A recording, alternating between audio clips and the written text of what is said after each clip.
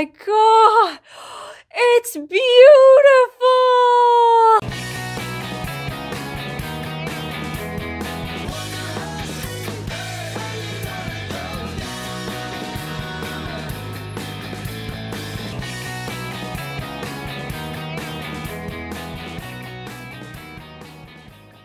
Hello, Wonderhussy here, all dressed up like Inspector Gadget, ready to go on an archaeological expedition.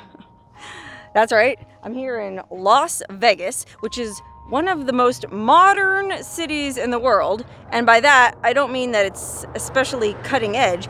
I mean that it's literally one of the newest cities in the world. I mean, it's barely existed as a city for, gosh, a little over 100 years.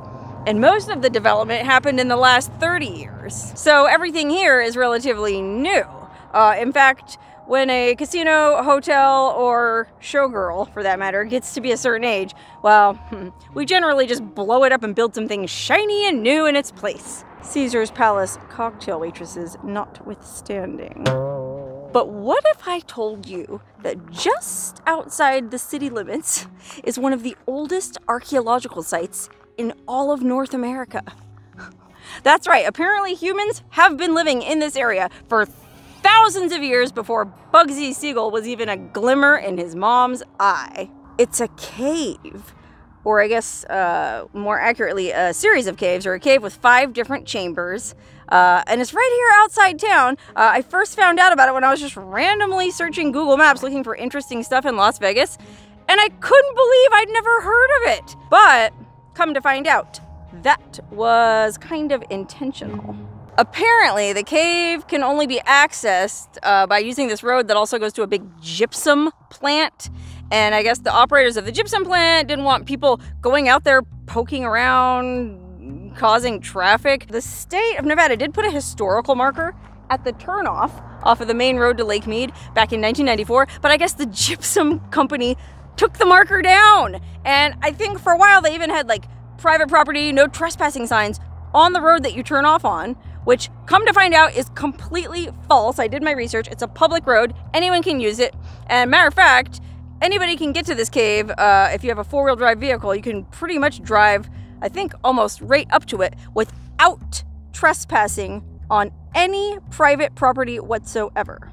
But then I also read that the BLM, the Bureau of Land Management, who I guess kind of maintains or curates the site, well, I guess they don't really want people going out there and poking around because, well, you know how people are. There's garbage everywhere here. They'll trash a place. But they don't explicitly prohibit visiting this cave, so I figured it would be okay if I went and checked it out, if I tread lightly and I don't disturb anything, and I'm also going to bring a trash bag with me to pick up any litter I do come across. So let's go check out this famous archaeological site.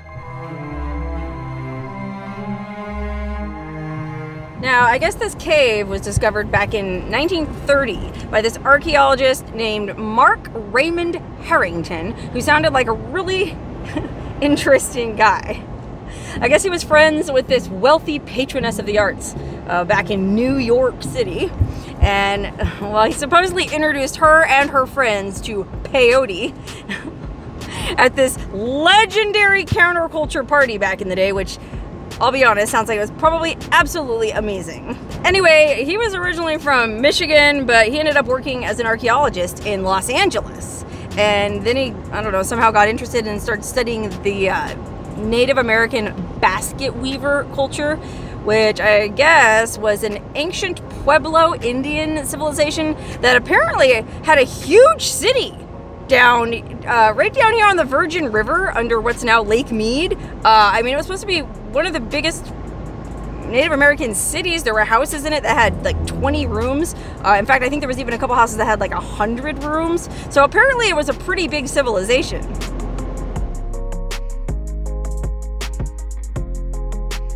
Anyway, I don't know how he ended up discovering this cave or stumbling on this cave, because if I was an archaeologist and I was looking for signs of human habitation, I probably wouldn't look out here in the middle of a, well, in the middle of a barren desert. Like, I think even back in the Ice Age, this was like 10 or 12 miles from the nearest water source. And yeah, I guess the climate was a little bit cooler and wetter, you know, 11,000 years ago here, but I think it was still relatively hot and arid. So I don't know why he was looking for signs of civilization out here, but I guess it kind of does stand to reason that, well, if this big basket weaver city was only about 50, 60 miles away from here, and then it was relatively hot and arid here. Well, I guess it stands to reason people would have taken shelter in caves. So maybe he was just kind of poking around, exploring all the caves in the area. I don't know. Anyway, whatever the case, he ended up finding the cave, and inside it, he found all kinds of artifacts that turned out to be as old as 10 or 11,000 years old. Now, I guess there was some amount of controversy over the age of some of the stuff he found because, well, back then they didn't have the same kind of dating methods that we do now, scientific dating methods. But I think they were out here again, or they analyzed some of the stuff he found out here again like 3-4 years ago, and using modern techniques. I think the consensus is that there was something called the Shasta ground sloth that was some kind of prehistoric megafauna. And it lived in this cave up until like 11,000 years ago. And then I think they figured that humans moved into the cave around 4,000 years ago. So it's like 2000 BC. Right here outside Vegas. Okay, we're rolling up on the cave, or I think where the cave is. Now, like I said, there's hardly any information online about this place, probably on purpose. So, well, I found it pinned on Google Maps, like the general area where the cave is, but it doesn't say exactly, you know, where the entrance is. So for that, I think we're gonna have to hike and sort of poke around a little bit. Okay, well, maybe it'll be easier to find this cave than I thought, because it looks to me like there's a pretty well-defined trailhead here. And it's got those little signs that say, please don't erase the traces of America's past. Sites in this area are periodically monitored by federal law enforcement personnel. So it doesn't say you can't go in. And in fact, well, looks like some dim-witted cholo was here. So like I said, I think I'll be fine to go in there and poke around as long as I don't disturb anything. And, you know, I'll do my part to pick up some trash, which I'm sure there will be some, because I already see broken glass on the ground. Let's all go drink beer at the old caveman hut. But anyway, like I was saying, they figure humans moved into this cave like 4,000 years ago, and they were able to figure that out because they found there's this thing called an atlatl, which was A-T-L-A-T-L, atlatl. It was like a spear that the Native Americans in this part of the country used to throw to hunt. And I guess they found like parts of the wooden shaft or parts of the spear points, or they called them darts in one article I read. They found some of that in these caves, or in the rooms of this cave, and they were able to carbon date those to, gosh, I think maybe even over 4,000 years old. And then I guess Harrington found a basket in one of the chambers that was woven differently than any other weaving technique in any other basket ever found. And when they dated that, it was like, I think it was 9,280 years old. Almost 10,000 years old. Isn't that amazing? A 10,000-year-old basket found in a cave 17 miles from my house in downtown Vegas. Who'da thunk? Okay, let me strap on my litter gathering bag, which happens to be a very cool bag somebody sent me. Look at this. It says desert water bag. It's canvas. Well, I guess this is how they used to carry drinking water in the desert. I guess if you saturate this canvas, it becomes more or less waterproof, and so you could fill it with water and carry it with you, sort of like a canteen. Well, that's my understanding. Anyway, this is just a reproduction, probably made in China, so I doubt it's waterproof. But hey, it'll do for picking up trash. Plus, it matches my outfit, which you can probably see I did go to exceptional lengths to put together. I wanted to look like an archaeologist. Somebody else sent me this Indiana Jones hat, and I thought it was just the right thing to wear when exploring a prehistoric cave. Okay, let's go find this cave. Before we set off on the trail, you can see there's the gypsum plant over there, and then out that way is Lake Mead. So obviously Lake Mead wasn't here in prehistoric times, but there was a river down there. I guess the Virgin River, the Muddy River, and the Colorado River all kind of came to a confluence down there. But that was like I think I read it was like 10 or 12 miles from this cave. So these people were living a long way from water, and they didn't even have a canvas bag to tote it with. So gosh, I'm not sure how they got their drinking water. Okay, while we're hiking, let me just tell you the rest of what I was able to read online. So I guess there was also some controversy when Harrington first excavated this cave, because he found all this Shasta ground sloth dung, and that was dated to 11,000 years ago. And they found a bunch of other Pleistocene or prehistoric animals like camels, dire wolves, deer, bighorn sheep, and then this, you know, it's called a stilt-legged horse. So they found a bunch of prehistoric, or I don't know what you call it, Pleistocene era, I guess, animal fragments and bones and stuff in here.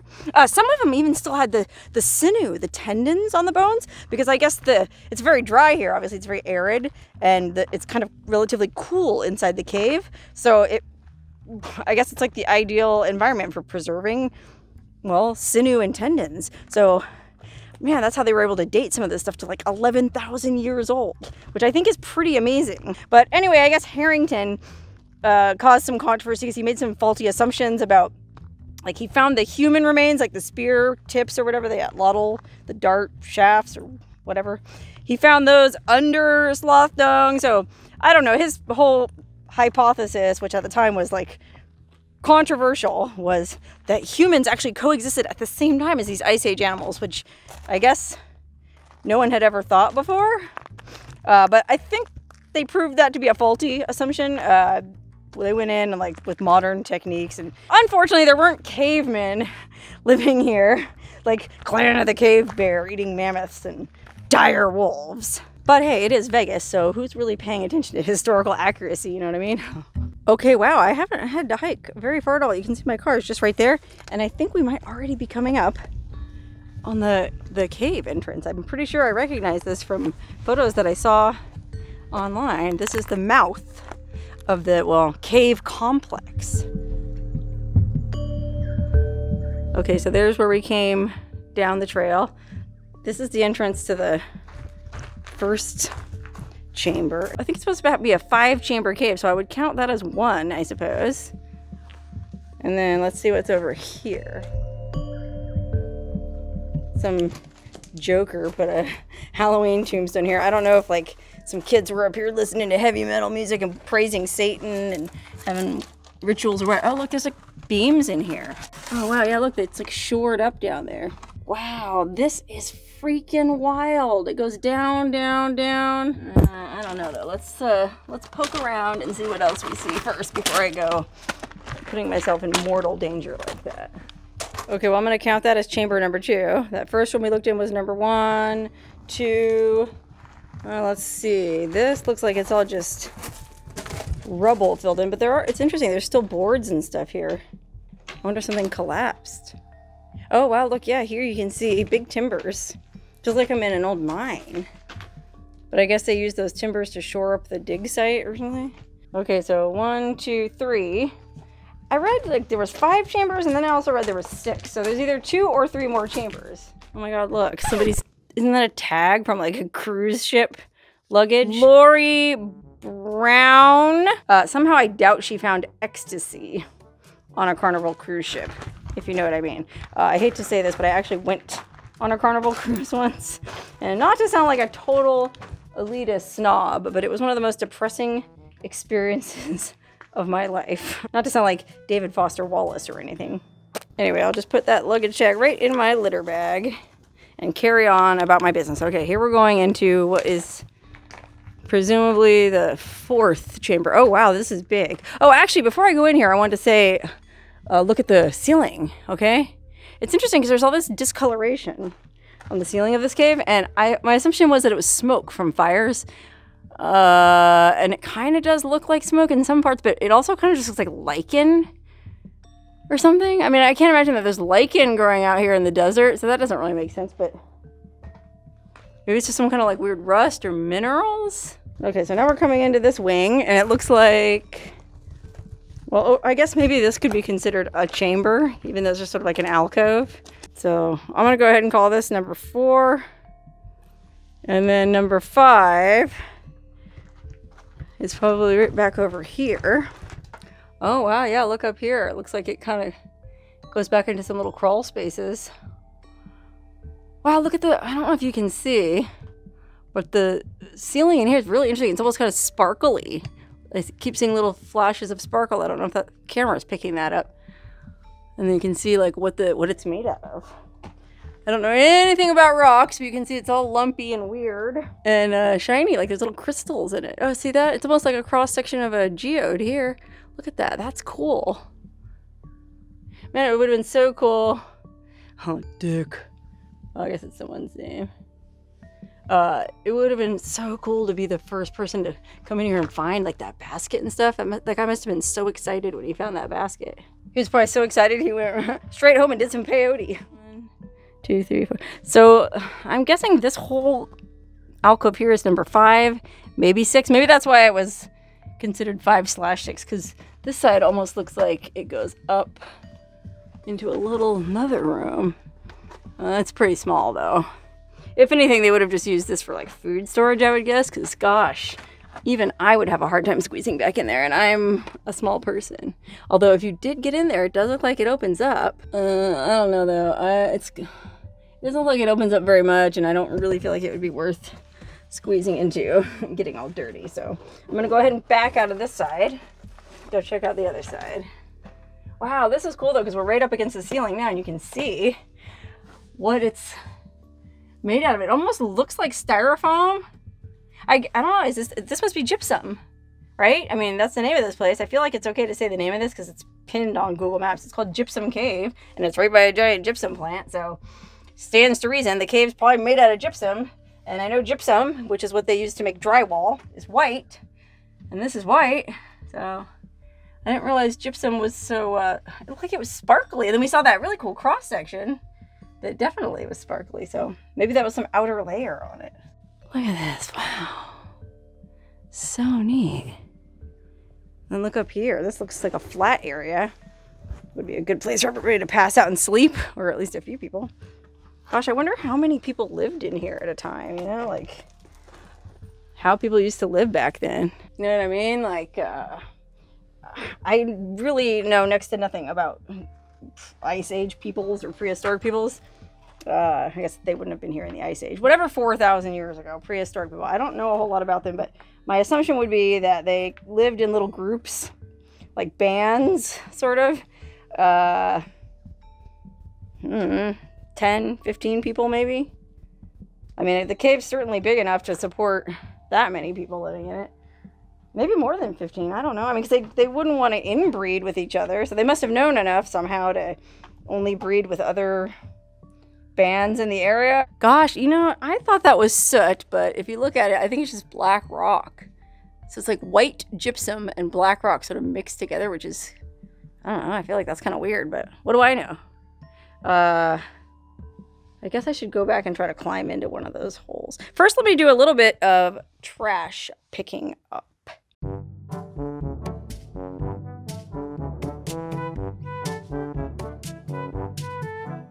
Okay, wow, I picked up like a whole bag of trash already, but look at this one can that I found. This is actually kind of cool. It's a Dr. Pepper can, but look how old it is. It's been sitting in this cave all the time, so it's still all shiny on the front. I almost feel like, well, first of all, I think this is over 50 years old, so technically it is protected by the Antiquities Act, and I'm not allowed to pick it up. So should I leave this here, or should I take it with me? Gosh, I don't know. Let me know what you think in the comments. I'm just gonna stuff all that trash into my desert water bag and hike on back over to this one chamber that looked like it was less difficult than the others to get into. That one that we looked in over here by the grave looked like it was sort of easy-ish to get in. You know, compared to some of those little crawl spaces, this is like a cakewalk. Wow. Be real careful not to bonk my head because I didn't bring my hard hat. Oh, this is a really good thumbnail. Oh, wow, yeah, this really opens up down here. This is like, this must have been the main digs. Can you imagine if there was a storm, it would be kind of cozy down here in a creepy way. What if I came down here and there's a bunch of homeless people in here? Wouldn't that be freaky? I'm bad with dimensions, but God, it's probably at least 40 feet across. Oh gosh, I don't know. I mean, it's just one big room. Oh, it looks like it might even go farther down here. Oh, it's just sort of like a pit with soiled rocks in it. I wonder if somebody peed on that, or if that's just because there's no water down here. Like some caves you go in, there's like drip, drip, drip. Well, this is a desert cave. It's very dry and dusty, and a gypsum cave at that. So imagine how dusty it is. Ugh. I'm gonna need a shower for sure after I get out of here. Oh, yikes, look at this graffiti. Kind of spooky.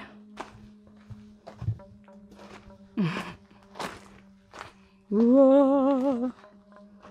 I don't know what's so scary about prehistoric man anyways. They were just people, you know, pretty much like us. Probably had the same basic hopes and needs, you know, food, shelter, a fire, sex, clothes.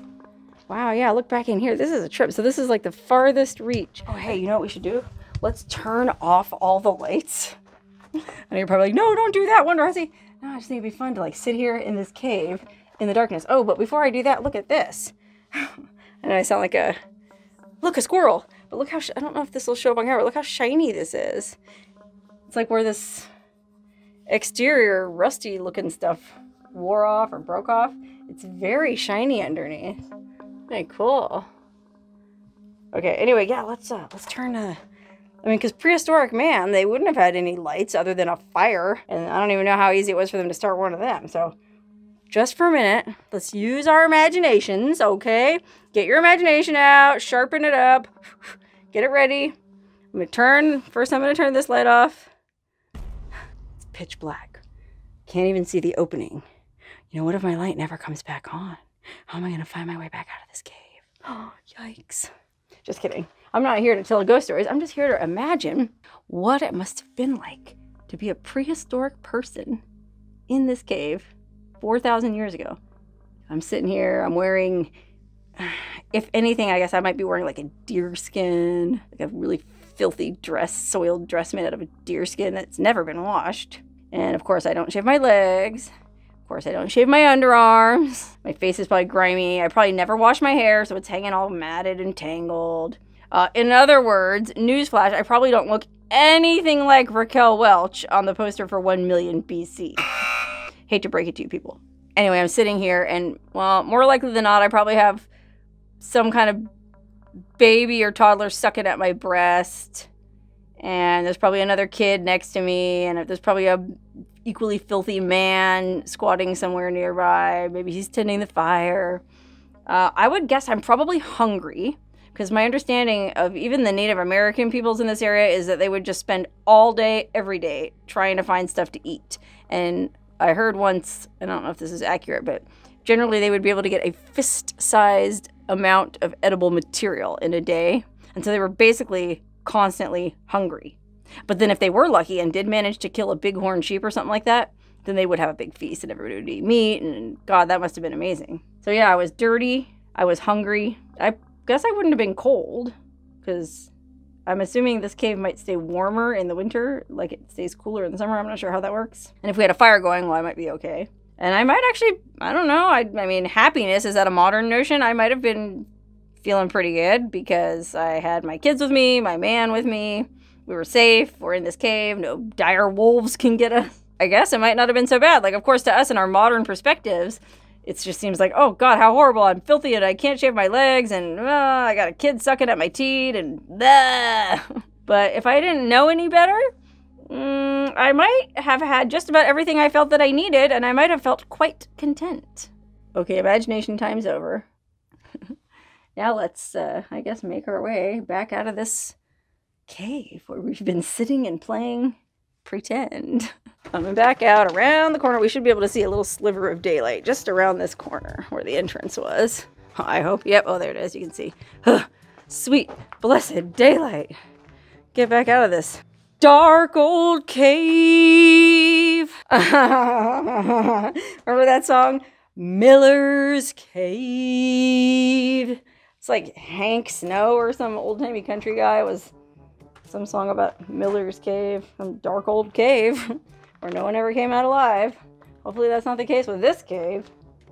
Gypsum Cave. Or what about Plato's cave? If you've ever studied philosophy or read any philosophy, I guess, and I really haven't, to be honest. I kind of zoned all that out in college because I wasn't interested at the time. But my understanding is that Plato, the philosopher, had this theory that, you know, what if everything that we're experiencing, like me talking to you, you watching this video, well, what if all of this and your whole life, you know, your house, your TV, your beautiful wife, your beautiful car, all of that is just a shadow on the, see my, oh, you probably can't see, but my shadow is on the wall of that cave. So what if everything we're looking at is just a shadow of what's really happening behind us? And if we would just turn around and face the opening of the cave, oh my goodness, then we would really experience what it is to be alive. Anyway, let's go out the entrance to this cave and imagine that we are coming out of Plato's cave, okay? We're gonna see what it's really like to really be alive, okay? It's time to use our imaginations one more time before this video is over. We've all been sitting in a dark cave our whole lives, watching shadows on the wall. And now, well, something prompted us to consider that there might be more. Oh, say maybe we went to a party and some random archaeologist dude gave us peyote and it planted the idea in our heads that, hey, there might be more to life. Maybe we're just looking at shadows on a cave wall. Maybe if we step outside our realm of consciousness, why then we'll see what we've been missing out on all this time. Huh? Oh, look. It's getting brighter. The air is getting fresher. Oh my goodness, I'm seeing things that, well, I never saw down in that cave. New kinds of beer cans. Wow. Oh my God. It's beautiful.